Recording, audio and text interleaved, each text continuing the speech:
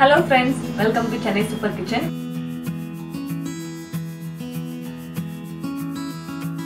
மறக்காம என் சேனலுக்கு லைக் பண்ணுங்க, ஷேர் பண்ணுங்க, சப்ஸ்கிரைப் பண்ணுங்க, மறக்காம பெல் பட்டனை கிளிக் பண்ணுங்க. இன்னைக்கு வந்துட்டு நம்ம கப்பக்கிழங்கு வச்சு சிம்பிளான ஒரு மசாலா எப்படி பண்றதுன்னு பார்க்க போறோம். தேவையான பொருட்களுமே ரொம்ப கம்மி தான். இந்த கப்பக்கிழங்கு மசாலா வந்துட்டு புட்டுக்கு, இட்லி, தோசை, பூரி, சப்பாத்தி எல்லாத்துக்குமே தொட்டுக்கிறதுக்கு சூப்பரா இருக்கும். வாங்க எப்படி பண்றதுன்னு பார்க்கலாம்.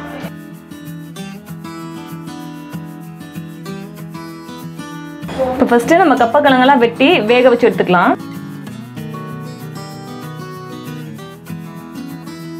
நீங்க கிழங்க தோலை சீவிட்டு வேக போடுங்க. ஏன்னா சில சமயம் அந்த தோல்ல இருக்க கசப்பு தன்மையெல்லாம் இறங்கி கிழங்கு கசப்பாகிறதுக்கான சான்சஸ் இருக்கு. இப்போ வந்துட்டு தோலை சீவியாச்சு. இந்த மாதிரி கொஞ்சம் மீடியம் சைஸ் பீஸை கட் பண்ணி வேக போட்டுடலாம். இப்போ நம்ம இந்த கப்பக்கிழங்கெல்லாம் எடுத்து வேக போட்டு எடுத்துடலாம். இப்போ இந்த மாதிரி கப்பக்கிழங்கெல்லாம் மூழ்கிற அளவுக்கு மட்டும் தண்ணி ஊற்றி நம்ம இப்போ வேக வச்சு எடுத்துக்கலாம். ப்ரெஷர் குக்கரில் ஒரு மீடியம் ஃப்ளேமில் ஒரு 6 to 8 விசில் வரைக்கும் வச்சிங்கன்னா நல்லா மசிஞ்சு வெந்து வந்துடும்.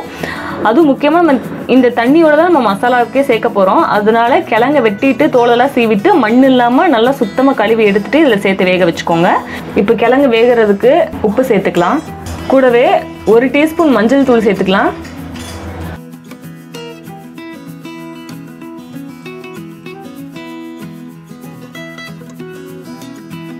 இப்போ இந்த கிழங்கு நம்ம மூடி வச்சு வேக வச்சு எடுத்துக்கலாம். இப்போ பாருங்க, நம்ம சேர்த்த தண்ணியெல்லாம் பாதியாகி நல்லா குழஞ்சி வெந்துருச்சு. இப்போ நம்ம வந்து லைட்டாக அந்த மாதிரி ஒரு பருப்பு மசிக்கிற மத்தை வச்சு லைட்டாக அரைக்குறையாக மசிச்சு விட்டுறலாம். இங்கே பாருங்க, நம்ம அவ்வளோ தண்ணி ஊற்றணும். தண்ணி ஊற்றின தடமே தெரியாமல் எல்லாம் எப்படி நல்லா குழஞ்சி வந்திருக்கு பாருங்க. இப்போ வாங்க மசாலா எப்படி பண்ணுறதுன்னு பார்க்கலாம். இப்போ பேன் சூடாயிருச்சு. நான் இன்னைக்கு மரச்செக்கு கடலை எண்ணெய் யூஸ் பண்ணியிருக்கேன். நீங்கள் தேங்காய் எண்ணெய் கூட யூஸ் பண்ணலாம். அப்படியே அசல் கேரளா ஃப்ளேவர் உங்களுக்கு கிடைக்கும். ஃபஸ்ட்டு கொஞ்சம் கடுகு சேர்த்துக்கலாம். கொஞ்சம் சீரகத்தை சேர்த்துக்கலாம். சீரகம் லைட்டாக பொரியிறப்பயே ஒரு கொத்து கருவேப்பிலையை சேர்த்துக்கலாம். இப்போ 2 பச்சை மிளகாயை கீறி வச்சுருக்கேன், இதை சேர்த்துக்கலாம். பச்சை மிளகாயை கீறி போட்டுக்கோங்க, இல்லைன்னா வெடிக்கும். நம்மளுக்கு இந்த ரெசிபிக்கு காரம் கொடுக்கறது பச்சை மிளகாய் மட்டும்தான். நம்ம மிளகாத்தூள் எதுவும் சேர்க்க போடுறதில்ல. அதனால பெரிய பச்சை மிளகாயாவே போட்டுக்கோங்க. ஒரு 1/4 டீஸ்பூன் கிட்ட பெருங்காயம் சேர்த்துக்கலாம். இப்போ ஒரு சின்ன சைஸ் பெரிய வெங்காயத்தை கட் பண்ணி எடுத்துருக்கேன், இதை சேர்த்துக்கலாம். இந்த ரெசிபிக்கு வெங்காயம் சேர்க்கணும்னு அவசியம் இல்லை. கொஞ்சமாக சேர்த்துக்கிட்டாலும் ஓகே, சேர்க்கலானாலும் பரவாயில்ல.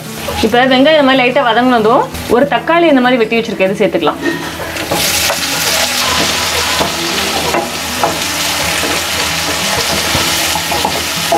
இப்போ தக்காளி லைட்டாக வதங்கினதும் நம்ம அரைகுறையாக மசிச்சு வச்சுருக்க கிழங்க சேர்த்துக்கலாம்.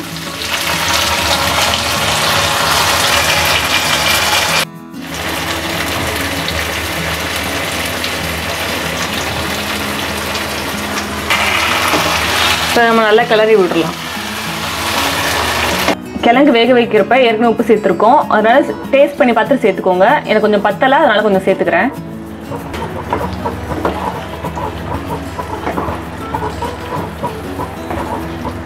நீங்கள் கிழங்கு மசிச்சோடனே தண்ணி பத்தலைன்னா கொஞ்சம் தண்ணி சேர்த்துக்கோங்க. அப்போ தான் உங்களுக்கு இந்த கன்சிஸ்டன்சி வரும். இல்லைனா ரொம்ப கெட்டியாக இருக்க மாதிரி இருக்கும். இப்போ இதை நம்ம சும்மா ஒரு கொதி வந்தோடனே நம்ம ஆஃப் பண்ணிடலாம். இப்போ பாருங்கள், ஒரு கொதி வந்து நல்லா ரெடி ஆயிடுச்சு. நம்ம கப்பை, நம்மளோட சூப்பரான கேரளா ரோட்டு கடை ஸ்டைல் கப்பை 5 நிமிஷத்தில் நம்ம ரெடி பண்ணிட்டோம்.